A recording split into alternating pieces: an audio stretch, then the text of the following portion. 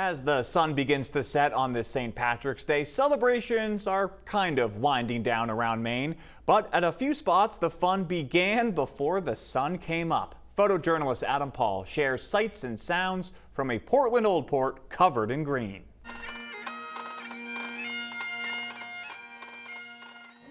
We love St. Patrick's Day. Every year we do it. We live in New Hampshire, and it's kind of died down as far as the Irish music and the tradition. We love kind of celebrating as a family, hitting the bars, hitting the music, love the parades, and the Old Port is just a great kind of family venue. I mean, everything comes to life in the Old Port, you know? It's very much alive down here, with a lot of holidays, quite honestly, and St. Patrick's Day especially. Happy St. Patrick's Day! Hello! Oh my God, new ceremony. Tonight, I want to go out. My girlfriend and I, we're both almost 60. We enjoy the crowd, pick it up kind of where we left off.